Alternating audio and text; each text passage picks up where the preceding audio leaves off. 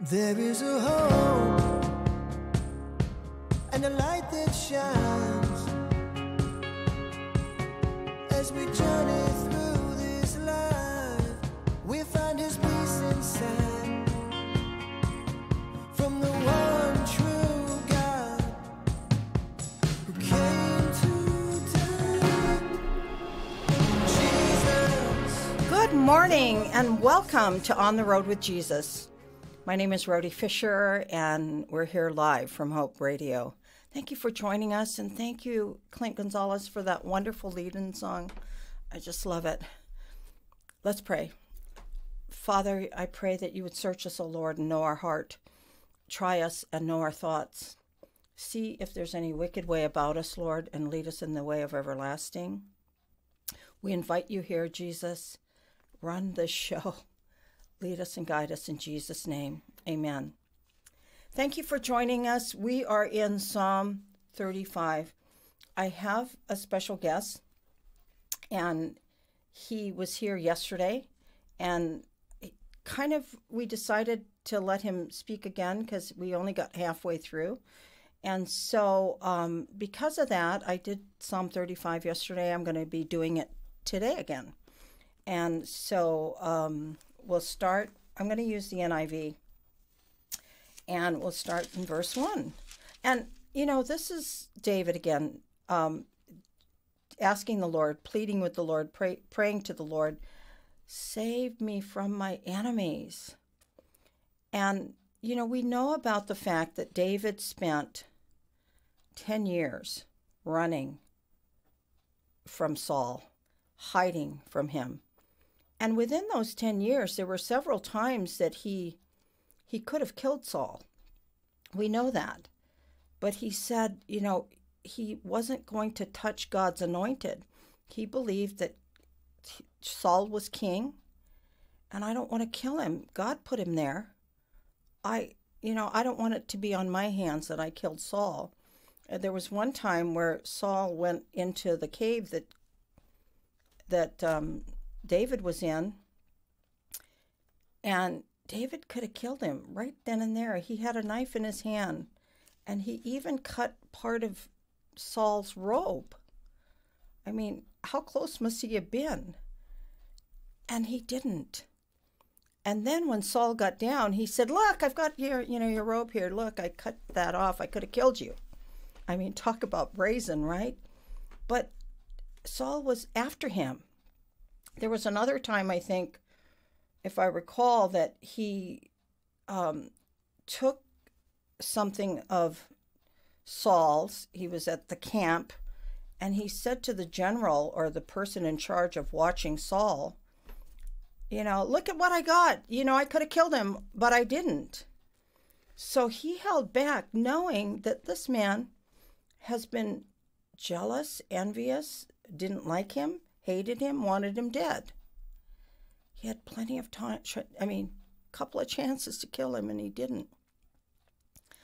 I feel really bad about this, Sean, but I put a cough drop in my mouth, and I have to take it out because it's annoying me on the air. I feel like I'm going to spit it out, so I'm going to hide behind here, take it out of my mouth, and put it right there. I'll clean it up later. Sorry about that. Anyhow, getting back to David, he had a lot of enemies. It wasn't just Saul. I mean, let's face it, he had other siblings, brothers. I know I had siblings. We fought. They weren't necessarily enemies, but his brothers didn't really care for him. Let's just put it that way. I know that my brothers and my sister and I fought as kids, arguments, maybe even as adults. But, we love each other. We've had times that we've been kind of struggling, and he had that with his brothers. I'm sure his brothers thought when he came to bring food to them or whatever, with the giant being there, they thought, what is he doing here? And then when he offered to go out and slay the giant, they probably were thinking, now look at this kid. He's the smallest runt in the family, and who does he think he is? And then he tried to put on that big old, Saul was king, not to mention the fact that Saul they claimed that he was the tallest man in the nation. So he was a big, tall guy. And here was David trying to put on his armor to fight the giant. And then he finally decided, no, I can't wear all this stuff. And he took his slingshot.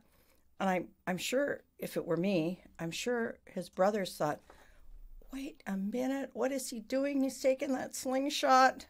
Come on. And so they probably were embarrassed, not to mention, they didn't love him. Maybe they did, but they fought. They put him out in the pasture. Let's leave him there. And,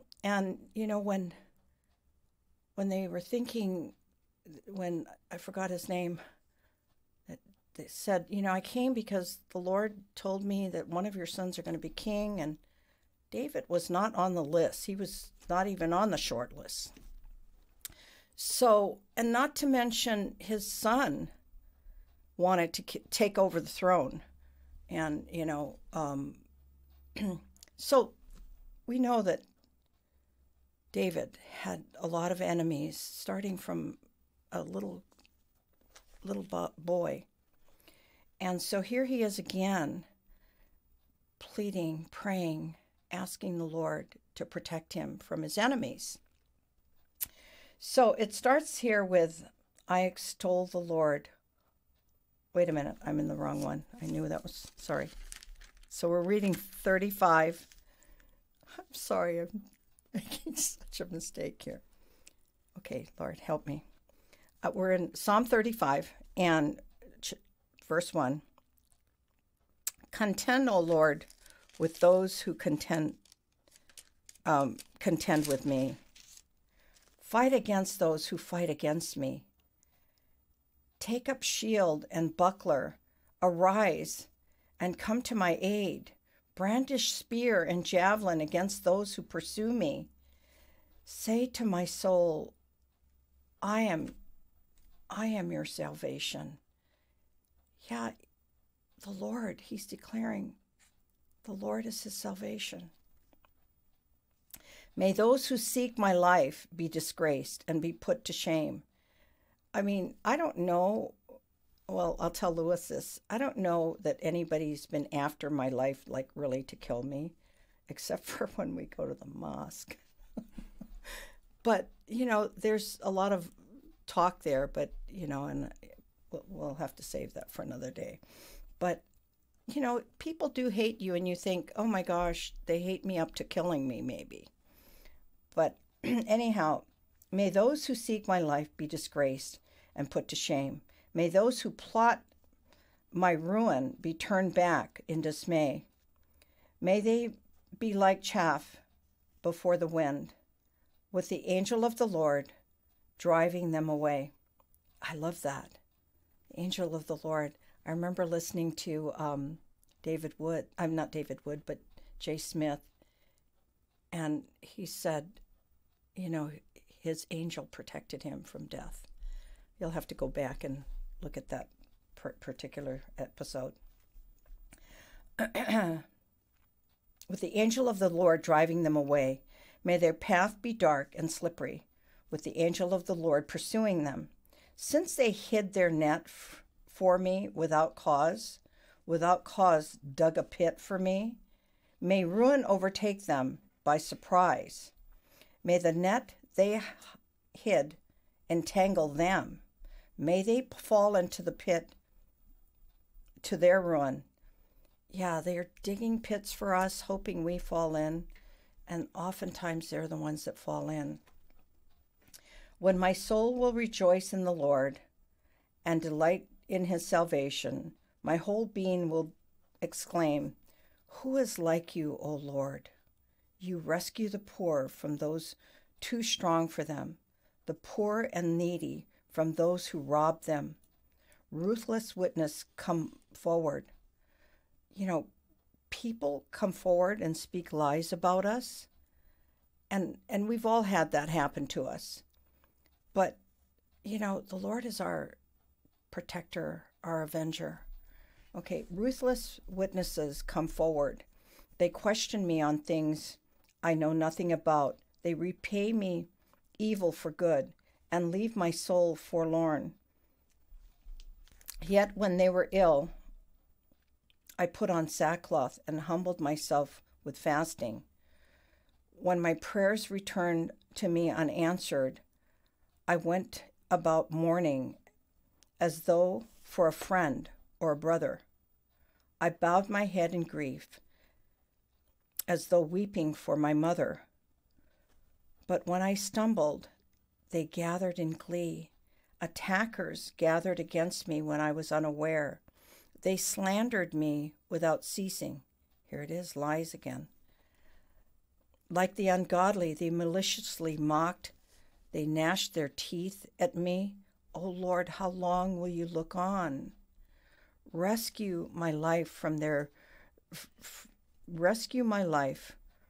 ravages, my precious life from these lions. I will give you thanks in the great assembly. Among throngs of people I will praise you. Let not those gloat over me who are my enemies without cause. Let not those who hate me without reason maliciously wink the eye.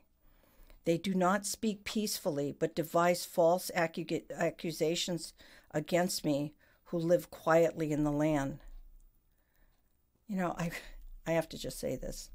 I was thinking about this job that I had, and this girl that had the same position I had used to lie about me all the time. And there was just no way I could prove that she was lying.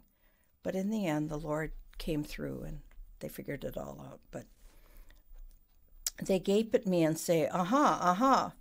With their own eyes, we have seen it. O Lord, you have seen this. Be not silent. Do not be far from me, O Lord.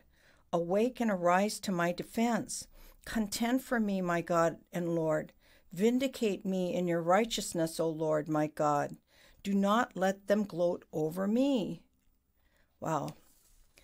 Do not let them think, aha, just what we wanted, or say, we have swallowed him up. May all who gloat over my distress be put to shame and confusion. May all those who exalt themselves over me be clothed with shame and disgrace. May those who delight in my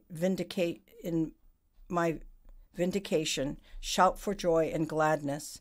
May they all always say, the Lord be exalted, who delights in the well-being of his servant. My tongue will speak of your righteousness and all your praises all day long. Yeah, he was really in a bind and needed the Lord to rescue him again. And I think we've all been in some form of that one time or another. I'm praying that doesn't happen to me again, but if it does, I know where to go. Thank you, Lord, for your word. And we pray that you would give us understanding of your word and speak to us clearly about what you want to say through that chapter, Lord. In Jesus' name, amen. I would like to today welcome my guests back. You met him yesterday, Louis Lionheart. I am so grateful you're here. And if you remember yesterday's show, we talked about his testimony and things that he had been doing for the Lord. But we really didn't get to his main ministry that the Lord has given him. And if you recall, I said that I met him because we were on our way to Pakistan and someone had told him about us and us about him.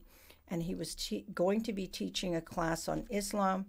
And he called us and he said, can I practice on you guys since you're trying to figure out what Islam is all about? And we were so grateful God sent him. But welcome, Louis. Thank you. Welcome Pleasure to be back. here. Okay, so tell us a little bit about the ministries and your current ministry that God has placed on your heart after you accepted the Lord. And we did hear a little bit about you sharing Christ and things like that, but let's start off with that big subject. Okay, and that psalm that you read is very fitting because it applies to not only things I've experienced, but it's a common thing to have people that are out preaching the gospel, having ministries be slandered, being attacked, having those that are opposed them sit back and wait for their fall, set snares for them. So Dig a pit for them. Yeah, there's a lot of experiences that I can comment on that I've experienced in Santa Monica where, we've had a lot of regular hecklers, we would call them. They would come regularly. But that's a little bit later down the line. To start about the ministry, how it started was, again, as I began to open air preach on 3rd Street Promenade, that was also something that I was doing at other places, but not regularly and not with equipment. I would go out and preach the gospel. I would go and do evangelism, hand out tracts. I would talk to people individually. Any chance I had, I would preach the gospel. The Great Commission, right? Right. Okay. So, and this is something that just comes naturally through the Spirit of God. It's not forced. Mm-hmm. If with the Spirit of God, He'll move you to those areas where He's calling you to. It might be something that you're nervous to do. It might be something that you don't feel adequate to do. But as God is moving you, He's the one that's going to provide. He's the one that's going to make the way, open the doors, and equip you for the purpose for which He has called you. So He's the one that you need to rely upon and not on yourselves. Yes. Yeah, so even with David going against Goliath, he was shorter, he didn't fit in the armor, and he went forth with a sling and a little pebble. Yes. And as Robert Morris said one time, we see Goliath as this giant and David as this little man with the little pebble, but a small pebble tossed by the hand of God can level a giant. Amen. And that's what we need to focus on, is that it is God and by His hand that we can see these strongholds fall that are against us. And so with that, I would just go out, and doing open air preaching was not an easy thing. Yeah. And it still isn't. It's, speaking in front of people is considered one of the biggest phobias out there, apart from death. Yeah. Public speaking, it's a big phobia. So getting up in front of a crowd, and more so being heckled or being asked questions, being interrogated by the audience, it makes it that much more difficult. But you get used to certain things. Other things you might struggle with, but you get through them and you rely upon the Lord. As I would go towards Santa Monica, I'm in prayer. I'm asking for God's Spirit to be upon me, to give me the words of wisdom, to put a hedge about me and about the ministry and those that are there, and just relying on Him. And no matter what you do, if God has called you to something, it's going to be fulfilled. We can try to chicken out of it. We can try to make excuses. But if God has called you to something, it's going to happen. And with my experience, it's 20 years later, I'm still out there, even though at times I've tried to pull out. And in different ways, through different circumstances, God has brought me back to 3rd Street Promenade. And I don't think I'm done there yet. I will go back. I've taken a short absence. One, the COVID. I had some equipment issues. Those have been resolved, but now it's just waiting for the right timing. Right God's timing is perfect. Exactly. Yeah. So, and a lot of times we would set up, and we would set up the equipment, and you would see sometimes the equipment would fail, and you would have those that would make fun of that would be glad. They would say, "Oh, see, God is punishing you for being out here." They would make up all kinds of things to just make light of little issues, as if that was a sign that I was doing something wrong. Yeah. I want to interject one thing first. Tell us the name of, I know that you're talking about 3rd Street Promenade, and eventually the Lord gives you a ministry and the name of the ministry. I just want you to put it out there because just so that the people know what your ministry is called. Truth Defenders. I love that. I knew that. I could have said it for you, but I wanted you to be able to say it. Okay, so that's the name of your Truth Defenders. Yeah. And Jesus is the way, the truth, and the life. No man comes to the Father but through him. And he's saying, but through me, and it was him speaking. Okay, so take us back to the hecklers. You're setting, oftentimes you're setting up equipment, and it's not an easy thing to be knocking on doors, be on like a little podium out preaching the gospel to the lost, anybody that'll listen, especially when there are hecklers and they're there just to belittle you or knock you down, put you in that pit. So tell us about that. Well, there would be times where throughout the years we've had different groups of people. We've seen the change in the times. And Charles Spurgeon said very clearly, he said, preach to the times. So the culture changes, the mindsets change, different ideas come about, and you need to know where people are at so that you can speak to them in the times where they're at, and not preach, for instance, a Spurgeon sermon in a time and a culture that doesn't apply. Right. So although much of what Charles Spurgeon preached, who was the prince of preachers, is applicable, right, we need to take what he said but apply it accordingly to the times and to the people. Likewise with Scripture. Scripture is universal. It's for all times and all places, but we need to take the context in which we preach it so that we're not taking the Word of God and misapplying it.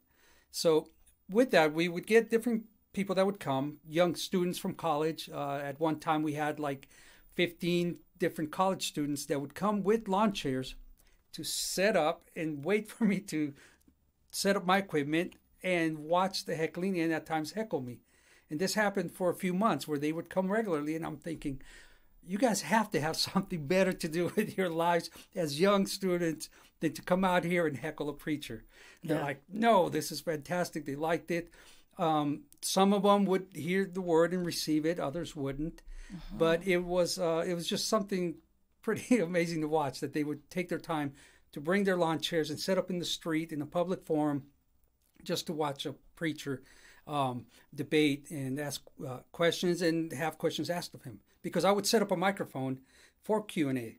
Uh-huh. And this came about through Robert Morey's ministry, who in his Monday night Bible studies, he would set up a microphone after his sermon, and he would allow everybody to come down and ask him questions. And nothing was forbidden. You could ask him anything on any subject, and he was willing to answer. Well, I want to just add this. School kids, school students are really kind of used to a Q&A because they're interested, they're wanting to trick the teacher, they want to ask that tough question, and they're curious. So there's a lot of reasons that they do that at schools. And there's people that are on the debate teams, and they challenge people like you because they want to sharpen their tools of debating. And so I could see these young people coming down there, but that has to sharpen your answers. You've got to be sharp on all things. So, the Bible says, it doesn't say in the Bible, God doesn't say to us, okay, I want you to read the Bible every day. But he does say study the Bible, study the Word, study and show yourself approved. He wants us digging in the Word of God, iron sharpening iron, being with others that have been in the Word of God themselves. And come, let us reason together, the Bible says.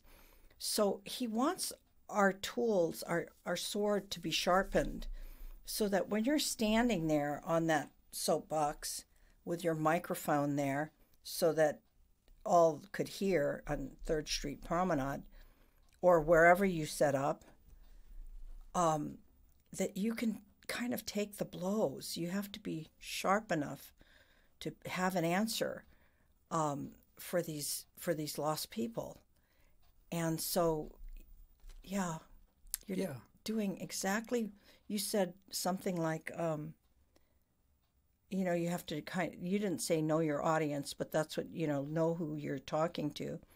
But these students, they're used to these Q&As, so.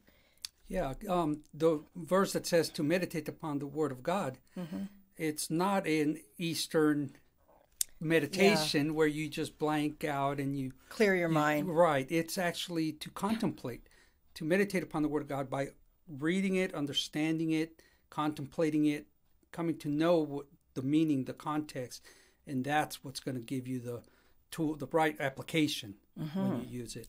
Yeah. Yeah, and that's and we would get not only college students, adult, grown men, young men and women in all walks of life, all cultures, because Third Street Promenade is one of the biggest tourist attractions in California, and there are thousands upon thousands of people that walk that Third Street on a daily basis, and on the weekends, hundreds of thousands. And so it would just attract an audience. The microphone was there. And like I said, with Robert Morey, he was like that. He invited questions because he did as a young man, as a young Christian. Have questions. And he was actually, from his testimony, was kicked out of a church for the sin of asking questions. Wow. And he was very depressed over that. He wasn't getting answers until he did come across Walter Martin, who wrote the book Kingdom of the Cults. Yeah. And he said, ask any question you want. And his eyes opened up, and he was just blessed that somebody had answers for him. And so that he modeled his ministry after that. And then me being under Robert Morey, this has been an influence in my life where I'm saying, ask any questions you want. And we do have the answers.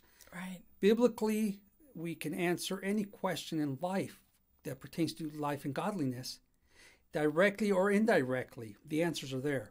God, exactly. Yeah. I want to point something out. You mentioned Robert Morey. I mean, you did mention Robert Morey. I had been down in Irvine when he was down there too, and he did the Q&As. But I also wanted to mention Walter Martin, who's now passed away as well. And gosh, when I first came to know Christ, he was doing his book had just come out, and he was doing a class at Melodyland. And so I would go to Calvary Chapel, Costa Mesa, and this is in the early 70s. They were out of the church and in the tent. And then after, go to Walter Martin's class at Melodyland. And then he got to be on the radio and stuff like that. It was a wonderful, wonderful man. But yeah, go ahead. Yeah, the Bible answer man. Yes, right. Yes. Yeah, so with that, we can answer these questions. The Bible says to study to show yourselves approved unto God, a workman that needs not be ashamed, rightly dividing the word of truth. Exactly. So we do have... Thanks for finishing that. So we have the word of truth. We have God's word. And in my ministry, I didn't come up with, but I had certain verses that I would apply as part of the ministry, because I see these as a calling for every Christian, although we are not all called to the same capacity, to the same things. We all have the same calling as Christians, which is to minister the gospel of Jesus Christ to a dying world. Exactly. So in different ways, however God has called you, maybe not directly to be the one preaching, but to come under that person and support them in their preaching of the gospel. We're all part of the body, so we're all essential. We're all needed in different ways, in different capacities. And although God has gifted everyone differently, we all have the gifts of the Spirit that are clearly laid out in Scripture. Love, kindness, generosity, all these different gifts of helps, just to a different capacity. I might not have the gift of, for instance, let's say giving to the capacity that somebody else does. So I might give, but not as much as somebody else that just gives so freely that they're sacrificial in it. Not everyone does that. Not everyone has the gift of preaching, but everybody ought to preach. So we seek the Lord to just increase in us those gifts and to use them for His glory in wherever He has called us to. So we don't have to be so hard on ourselves into thinking, well, I'm not Charles Spurgeon. Right. Right. And so, well, we're not Charles Spurgeon, but we are called to preach. Right. And we can use what Charles Spurgeon has laid as a foundation in his ministry to springboard off of that. And we can do that in every area of life. We're all called, like I said, to different areas of ministry, but we have to find out where God has gifted us. In the church, those around us will see those gifts in us and will encourage us in that. And we have to be encouraging. One of the gifts of the Spirit is to be encouraging. We need to encourage others in their gifts so that they might apply them more. Sometimes we don't see things in ourselves that others see. And so Right. we acknowledge that, we call it out, and we support it. And that's how ministries are built up. And so Third Street Promenade, one of the verses that I apply is 1 Corinthians 1:17 through 18, where it tells us to preach the gospel. So we are to go out and preach the gospel. Also in 1 Corinthians 15:1 through 8, we have the gospel defined. We have to know what it is that the gospel message is. We like to maybe say, well, just preach love, just preach Jesus. But the gospel is all inclusive with love, with the person of Jesus Christ, in that we preach his life, death, burial, and resurrection. That is the gospel, according to 1 Corinthians 15:1 through 8. We are to present that message that God sent his Son, born of the Virgin, was crucified for our sins, buried, and risen on the third day. This is the saving grace of God. That's the good news. That's the good news. So through that, people come to salvation, putting their trust, their faith in him, in that sacrifice, receiving that saving message. So once we do that, we're to go forth. In Matthew 28:18 through 20, God says to go forth. So we go forth with this gospel message. It all comes together. We also are called to give to every man an answer, as we were just speaking about in 1 Peter 3:15. We are also called to cast down thoughts, imaginations, first in ourselves. The Bible says, take every thought captive and make it subject to the authority of Christ's word. So whenever we have a thought that is contrary to Scripture, we stop it in its tracks. We hold it captive and we submit it to the authority of Christ's word. And we test it. And if it's not in accord with God's teachings, we set it aside. We're all going to have thoughts. We're all going to have different worldviews that we were brought up in. And sometimes these things are going to cross our minds. We don't have to condemn ourselves. Just take those thoughts captive and make them subject to the authority of God's word.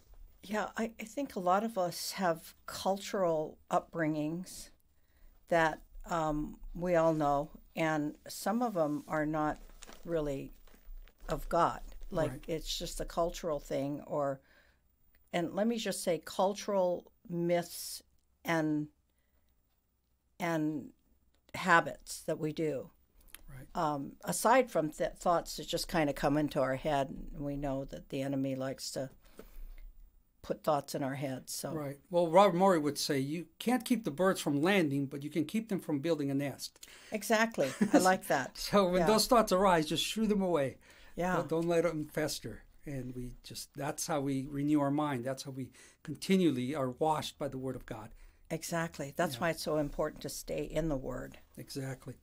And then we're also we're exhorted to contend for the faith. A lot of times we think we just present the gospel and leave it at that. No, we need to contend earnestly for the faith once for all delivered unto the saints. And that is in Jude 3. We're also called to put on the armor of God. And this is first and foremost. So before all these things, we put on the armor of God. Now, I left that for last because I just wanted to get these positions out there. But before we do all these things, before we go out and preach the gospel, before we contend for the faith, before we go out and engage the world, we have to be armed with the full armor of God. And this is the most essential thing. We can't go out in our own strength. We are not contending against flesh and blood. These are spiritual matters. The sword of God, his word. We are to put on the full armor from head to toe. Go forth in the power of his might. By his right hand we are delivered. Not by our own strength, not by our numbers, not by wisdom of words, but by the gospel of Jesus Christ, his truth.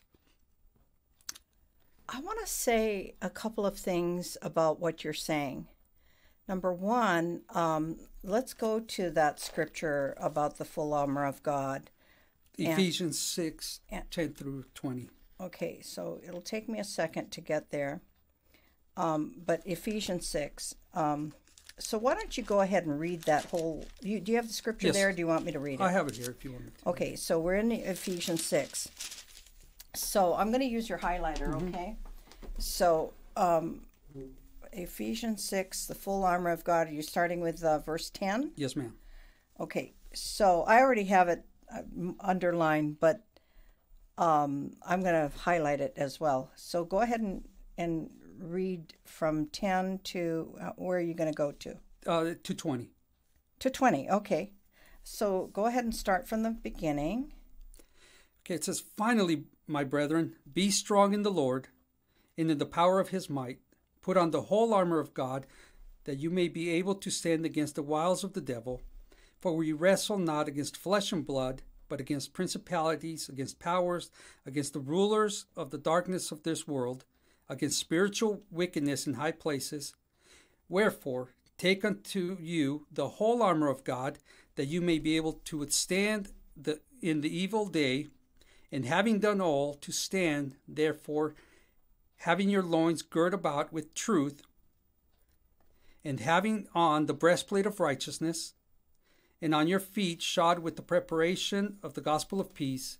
Above all, taking the shield of faith, wherewith you shall be able to quench the fiery darts of the wicked, and take the helmet of salvation, and the sword of the Spirit, and which is the word of God, praying always with all prayer and supplication in the Spirit, and watching thereunto with all perseverance and supplication for all saints, and for me, that utterance may be given unto me, and that I may open my mouth boldly to make known the mystery of the gospel, for which I am an ambassador in bonds, that therein I may speak boldly as I ought to speak."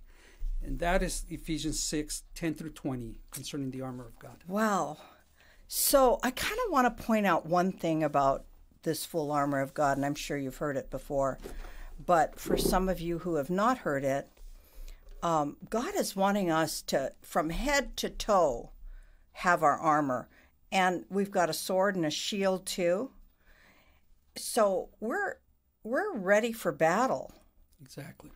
Now, it's kind of interesting that the Lord doesn't say, now once you've got the armor on, I want you to take down your enemy and kill him or whatever. But I find it interesting that he's saying continually through this, I want you to take your stand against the enemy.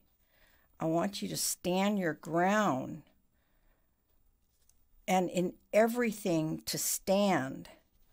Stand firm with the belt of truth and buckled around your waist.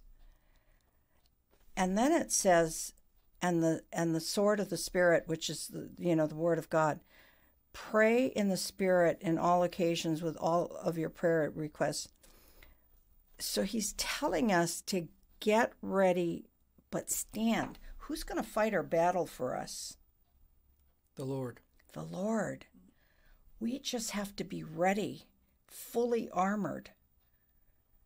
Now, the other thing I find interesting about this, so we're prepared for our battle.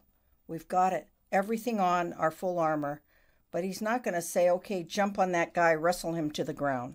Right. It's not against flesh and blood. It's not against flesh and blood. We're to stand on his word, stand on what he's, stand. Right. Against the demon schemes and all of that. So we're just to stand now that we've got all this full armor on. We've read the word, we've studied, showed ourselves approved to God, all of that. So now we're to stand. I also find it interesting that when you think about an armor, putting on an armor, and it's really speaking to the sign of the times of that day, where in the world did they put armors on? They went to battle with armors to find, like take the story of David. And he was trying to get this armor on that was way too big for him. It was Saul's armor to fight this giant. Well, he was outdoors, wasn't he? Mm-hmm. I mean, when you get your armor on, you don't just sit back in your castle and say, okay, I'm set. I got my armor on. Let me relax here. Right. You got to get out of the castle. You got to go across the moat. You got to get on some ground there. You might even jump on a horse and get to the enemy, which is at 3rd Street Promenade. The battlefield. The battlefield. I'm going to just say this, and maybe I'm speaking to myself too. We Christians have studied under some really good teachers over the years. I mean, I loved Pastor Wilkerson at Melodyland. I loved Pastor Chuck at Calvary Chapel, Costa Mesa. I loved hearing Greg Laurie Monday nights at Calvary Chapel, Costa Mesa. And then moving over to Calvary Chapel, Anaheim, and listening to Pastor Mark and Pastor Louis and Pastor Rich. I mean, I loved, and today you can get online and listen to a whole litany of pastors and teachers, because some of the teachers are not pastors. And we can just sit at the trough, I'm just saying it that way, and feed ourselves to death, like getting fat on his word. And unfortunately, and I'm speaking to me too,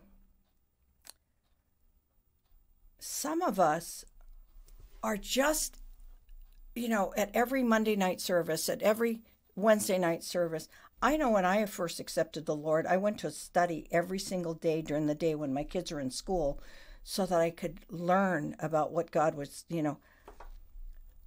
But we're all called to this great commission.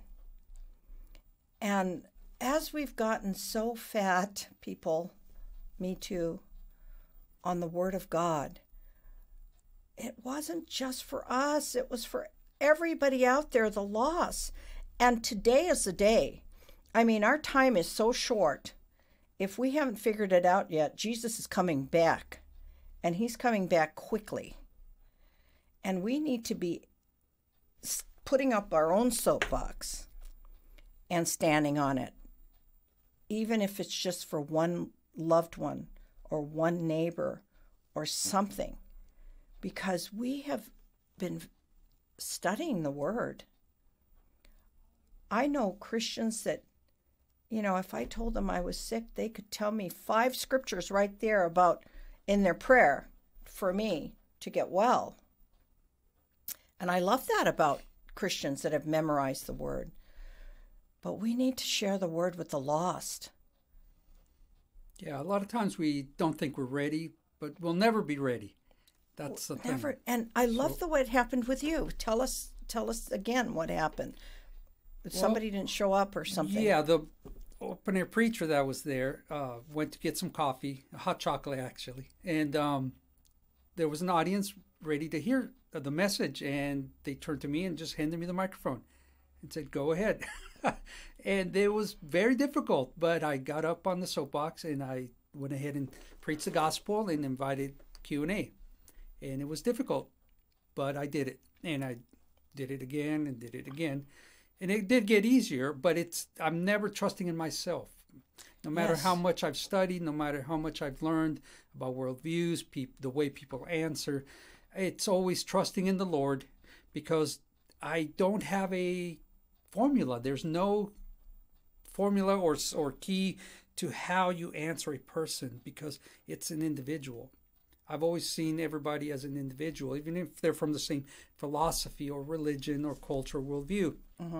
I don't know what's influenced them throughout their life and why they're coming up with certain questions. They might have the same question as another person, but the reason for why they're asking it might be different. So my answer is going to affect them differently. So I want to listen to them, and I would invite people to, I would have a sign on my microphone for the audience for intelligent questions and comments, no arguing. I don't want to argue with people. I want to have a discussion. And this is what I would try to calm people down. I would never try to quench their emotions because I understand these are emotional arguments. So if they're yelling, if they're getting emotional, I don't let that be a distraction. I understand these are emotional subjects. These are worldviews that can affect their lives, their eternity. So I would just invite for Q&A in a rational, intelligent way.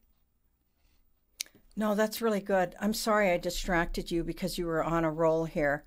I forgot to bring my water, and I think I'm going to start coughing. But anyhow, I wanted you to talk about that, about how you got past that, and how the ministry formed.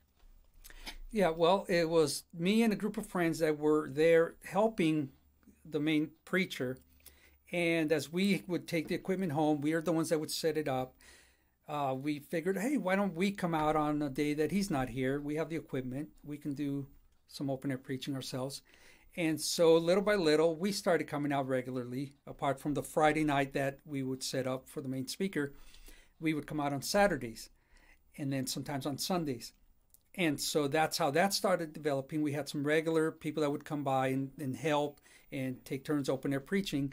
And this is where we eventually decided we need to come up with a name, and we'll go ahead and brainstorm. So we all got together, we were brainstorming, and like I said in our previous interview, it was off of Robert Morey's Faith Defenders name. We came up with Truth Defenders. I love that. So that's how that arose. And being out on 3rd Street, it's just an amazing time because I mean I've had eggs smashed on my head, I've had milkshakes thrown on me, hot coffee. The most common thing that gets thrown at me though is coins because they're so available. So someone will just coins. People reach in their pocket and they'll throw something at you to distract you. Okay. We've had equipment damaged. We've had our share of death threats. So it's been a roller coaster. But we don't let any of that deter us. We've had water balloons from 3rd-story buildings coming at weird angles. And it's been a blast. It's been a good time. And again, because it's not against flesh and blood, right? We've never let those things distract us. We just move on. If something gets broken, it gets replaced. If I get eggs smashed on my head, you make an omelet. So that's how you have to take it. The death threats may come, they may not. It's not something we look forward to. It's not something we want to boast about, but they're real. There are people whose worldviews are so shaken that it leads them to acts of violence. But that didn't deter Paul. He went out and he preached the gospel unto his own hurt and continued to come back to those same areas. Not everybody's called to that level, but those who are, we need to encourage them and support them so that they may continue in their calling. Now, let me just say this. Don't you think that's one of the lies that the enemy will whisper in people's ears? That, they shouldn't talk to their friend about Christ. They shouldn't talk to their mother about Christ. You don't want to get them mad. You certainly don't want to be knocking on doors. You don't know who's behind the door. Or stand on a soapbox and, in a public place where some stranger could kill you. So, I know for me, it was really different. But I mean, when the Lord heals you of cancer and you know you're dying, and then you make a U-turn and God heals you, I felt compelled beyond my own strength to talk to everybody about what God did for me, like the Samaritan woman that ran and said, "Look, come and follow me." And I'm going to point you to the man that told me all about me, or the blind man that couldn't wait to tell people about him seeing, or the leper. So I know that for some people that were brought up in a Christian home and have known Christ, as a child and grew up that way, possibly, I don't want to categorize people, but there are people that, say, well, I wasn't called to preach. But that thought of getting hurt, their feelings hurt, maybe they're, get somebody mad at them, or even, like you say, up to death. And only certain people may be called to that. But we're all called to share the gospel, are we not? Absolutely.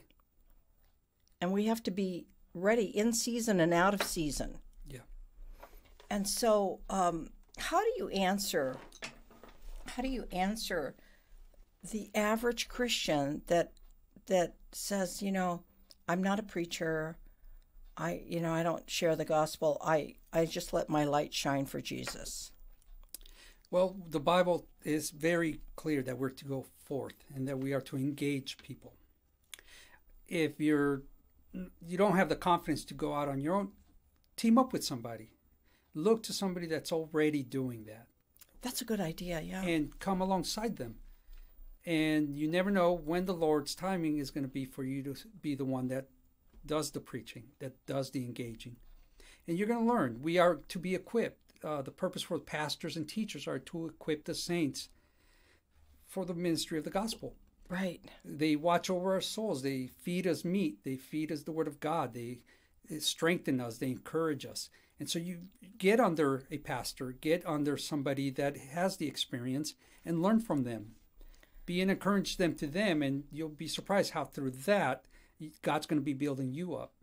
And so don't just think that you need to go out on your own. And we see the example that they went out by twos. Right. So partner up with somebody. Call your friends. Talk to your church leaders. See what your church is already doing. If they already have a ministry, an outreach ministry, come alongside them. Ask them how you can help. How can you be a help to them? And then you'll see. And then, like I said, God will highlight your gifts that he's given you. And the church will see them.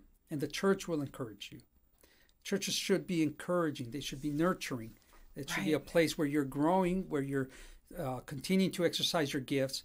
And that's what somebody should do. I do know that, I attend Calvary Chapel, Chino Hills, and they have a call ministry, which teaches you how to share the gospel. And I'm positive that, you could find something, if not at your church, another really good church that may have this ministry in place. And, you can call there and see if you can join their class. And they've got classes going year round for, sharing the gospel.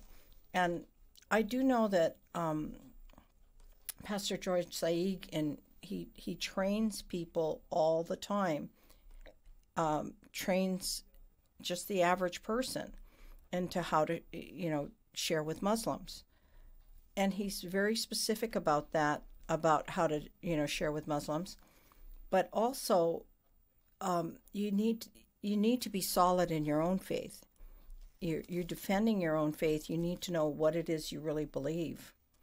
And I think that some people that maybe are not really strong in their own faith may have a problem defending their faith. So there's a lot of things that, okay, go ahead. Right. No, well, I concur with you. We do need to know what it is we believe and why we believe it. Yeah. And I think you've said that. And it's because when we're presenting the message, if we ourselves are not saved or don't know that we are saved, how can we preach that and give encouragement to others? And also, if you haven't read this book, you don't know everything that's in it. And this is one book that the Lord wants us to stay in, and it's a constant read. And I know for me, I think, how did I miss that? Every time you go through it. Right. Yeah, it's inexhaustible. Again, I quote Robert Morey only because he had such an influence on me, but he was a brilliant teacher. And he said, the Bible is such that, like a puddle that a child can play in it, but an elephant can drown in it. The question is, how deep do you want to go? Mm-hmm. And he would always make the sound of a submarine diving, and he'd go, dive, dive, and he'd say, we need to dive deep. And he would say, when you come to my Bible studies, bring your Bible and your brain. Christianity is an intelligent religion. It is not just emotional. We need to learn and understand. Yeah, I know that at the beginning there was a lot of things that I didn't know, and the more I studied, the more the better I got at it. And when somebody would ask me a question that I didn't know, I would call my mom, and then she'd point me to the Bible. And she would always say, well, Rhody, did you go to the Bible and did you go to God? Did you pray about it and did you get into the Word? And I go, they're asking me this and that. And those were the two things she'd say to me. Well, did you pray and did you get into the Word? And eventually it kind of comes together, and we're still studying and we're still learning. Listen, I want to thank you for joining us again. And we'll pray for your ministry. Love that ministry. And and I would like to talk to the person out there that has not ever made a commitment to the Lord. I'm looking at my Bible, and it's so beat up. I'm kind of embarrassed about this one. But anyhow, I'd like to speak to those of you that are out there that have never accepted the Lord, and you feel that the Lord is calling you, and you would like to make a commitment to Jesus right now. You heard Lewis say that Jesus died on the cross for you. On the third day, he rose again. That tomb is empty in Israel. He rose from the dead. He died for you. Thousands of people saw him walking after he was buried and can attest to the fact that they saw him. Aren't you the guy? He had nail prints in his hands and feet and the scars from the thorn of crowns. And and the hole in his side. They attest to the fact that they saw him. And on the 40th day, he rose bodily to heaven to be at the right hand of the Father. That's the kind of God we serve. He's alive today for you and me. If you would like to accept Jesus as your Savior now, I would implore you to follow me and mean it. You're going to turn from the life that you're leading away from that, of all those sinful things, and you're going to go on the path that Jesus has for you. Follow me in this simple prayer. Dear Jesus, forgive me of my sins.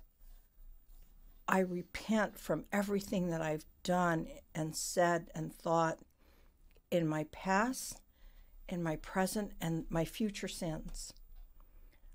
Wipe my heart clean of everything I've done against you. Come into my heart and lead and guide me for the rest of my days, for eternity. I love you, Lord. Help me to follow you. In Jesus' name, amen. If you said that prayer and mean it, give us a call here at Hope Radio, or go to our website at www.ontheroadwithjesus and email me and let me know. Thank you for joining us today. Thank you, Lewis, for joining us. And we will be here every Tuesday and Wednesday from 11 to 12 on the road with Jesus. God bless you all, and we'll see you next time. Thank you.